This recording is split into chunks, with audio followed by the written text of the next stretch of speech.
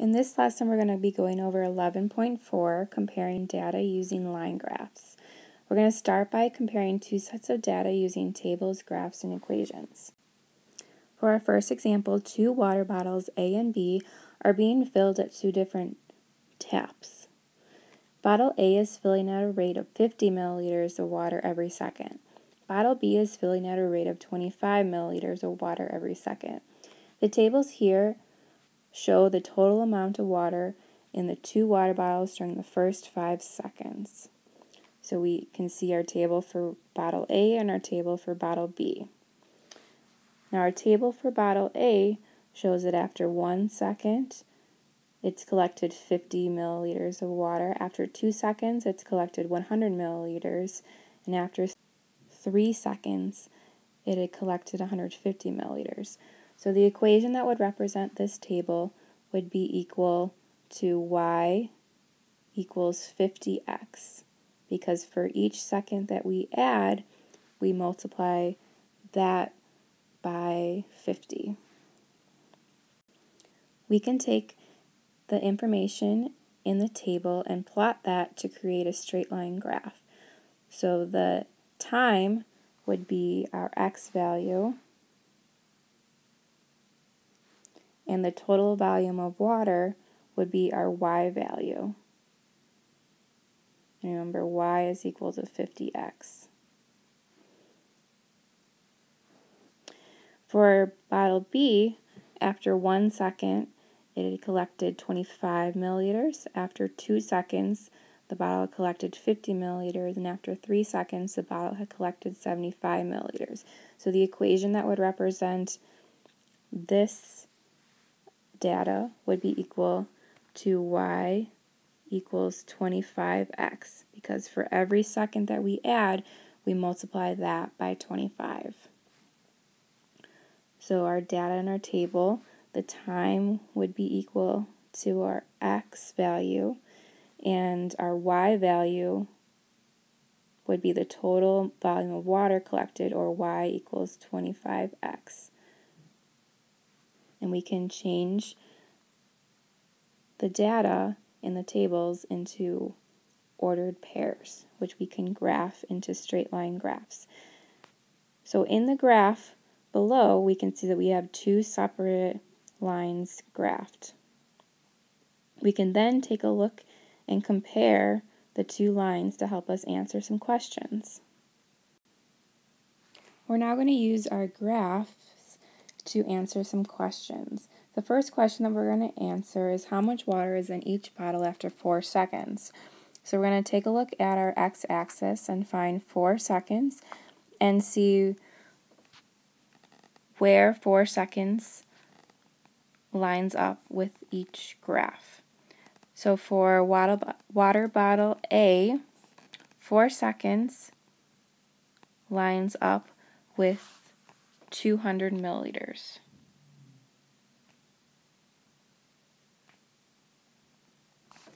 When we take a look at water bottle B, 4 seconds lines up with 100 milliliters.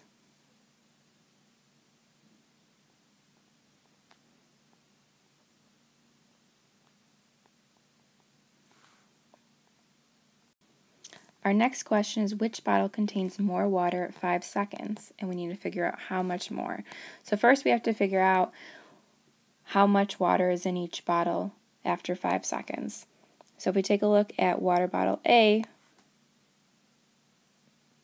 it would have 250 milliliters. And if we take a look at water bottle B,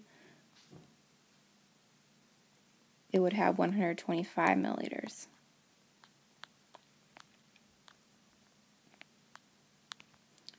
So water bottle A would have more water after 5 seconds. To figure out how much more, we would just have to take our values and subtract them. So we would do 250 minus 125, which is equal to 125 milliliters.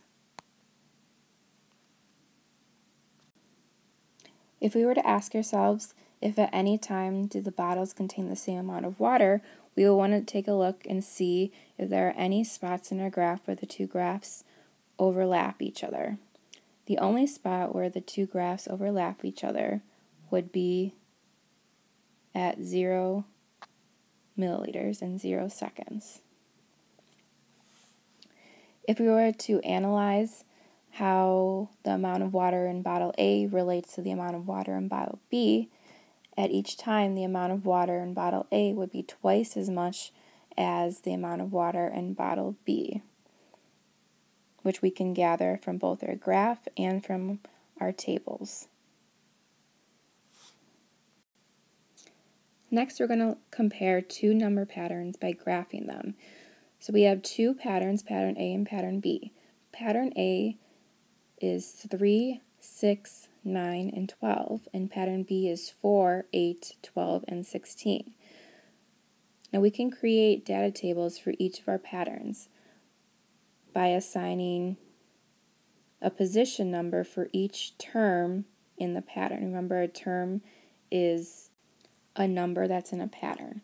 So the first term in pattern A is equal to 3. So we would put a 1 for the position number and 3 for the term. The second term in pattern A is equal to 6. The third term is equal to 9, and the fourth term is equal to 12. We can figure out that we are adding 3 to each term to get the next one,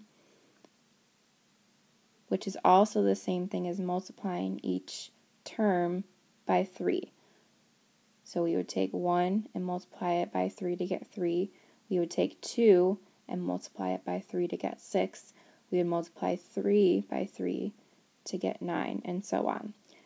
We can keep extending our pattern now that we know what the pattern is.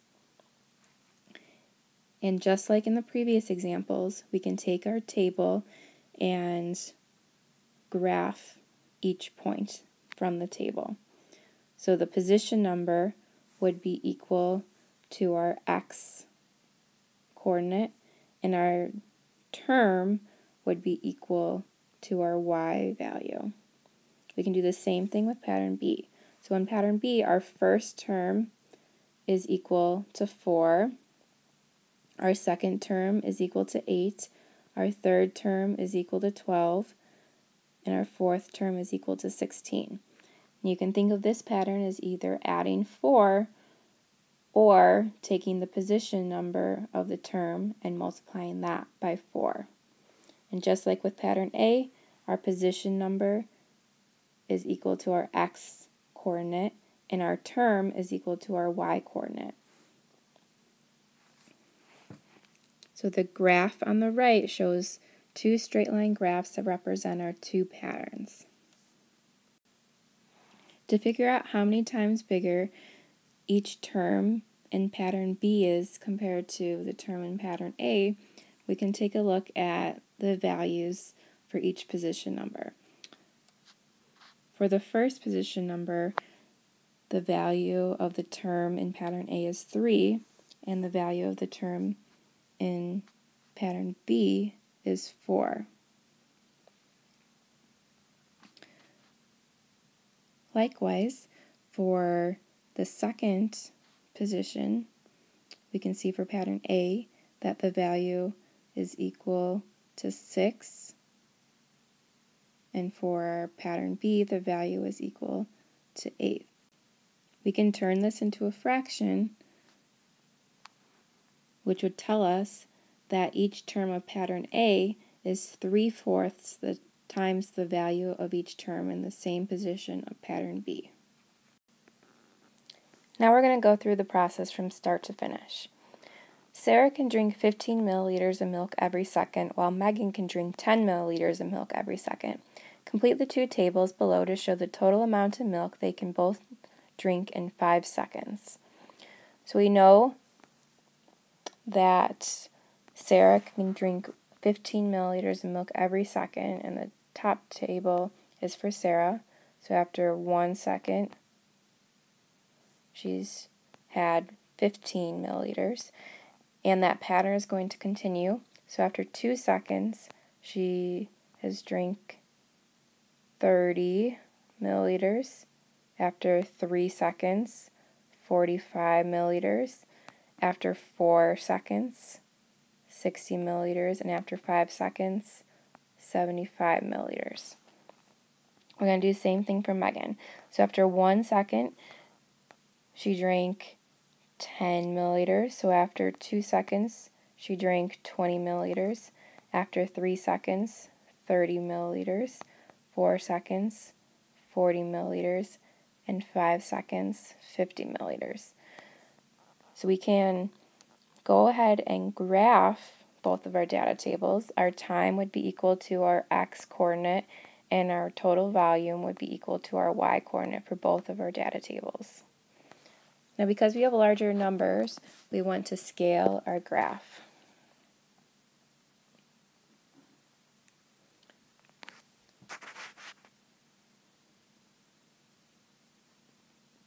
I'm going to label both of my axes as time and total volume, drink.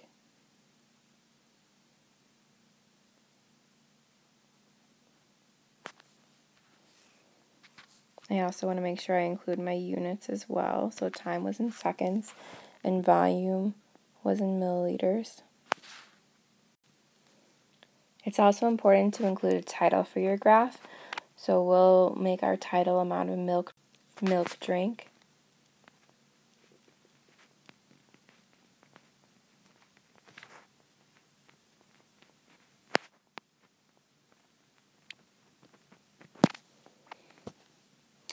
And if we take a look at our x-axis, we only go from 0 to 5. So we can label that. We would start with the 0 all the way to the left. We can go every 2 spots.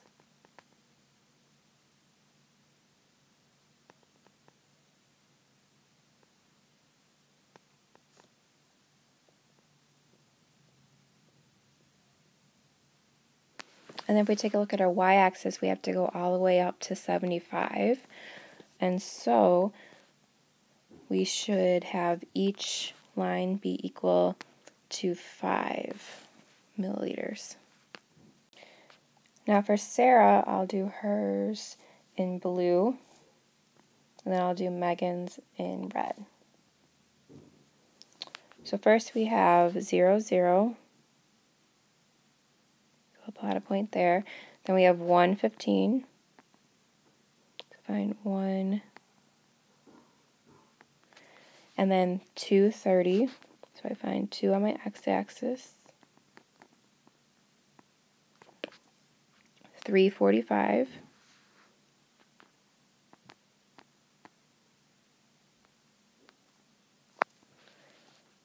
4, 60.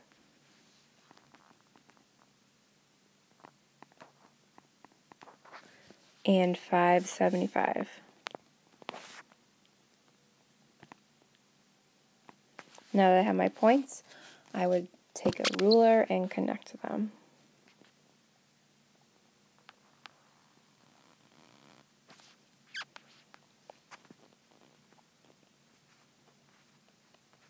And I'm just going to label that so we know blue is Sarah. And then now let's do the same thing for Megan. So we have 0, 0, 1, 10,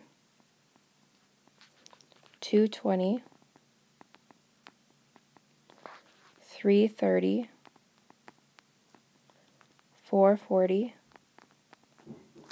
and 5, 50. And then we would connect them again.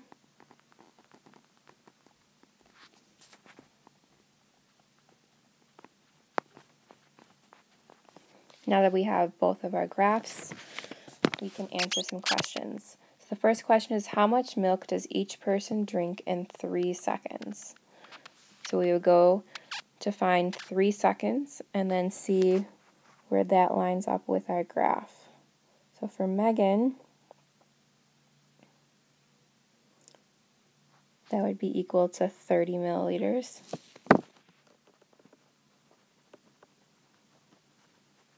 And for Sarah,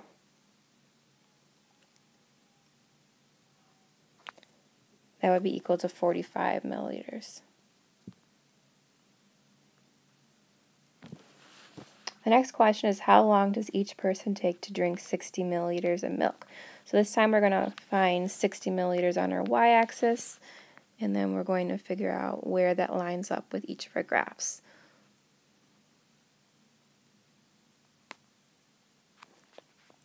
So for Sarah, 60 milliliters of milk would be drank after 4 seconds.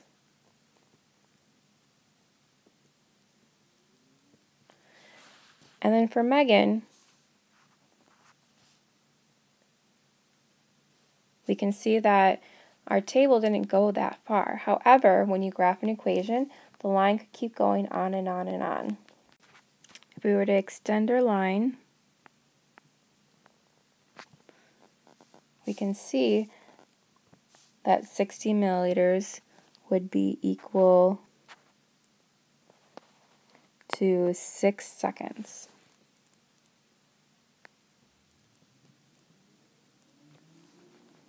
Our last question is, how much milk does each person drink after 7 seconds? So we're going to have to extend both of our lines. Now, because I don't have any space left on my graph, I'm going to use the equation to help me figure out what my y-coordinate would be equal to. So we take a look at Sarah. We know that after every second, she drinks 15 milliliters. So our equation would be equal to y equals 15x. So we would plug in 7 for x, and we would figure out what 15 times 7 is equal to.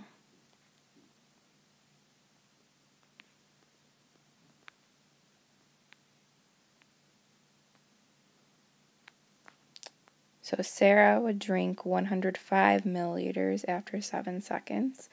And then Megan, every second she drinks 10 milliliters. So the equation would be y equals 10x.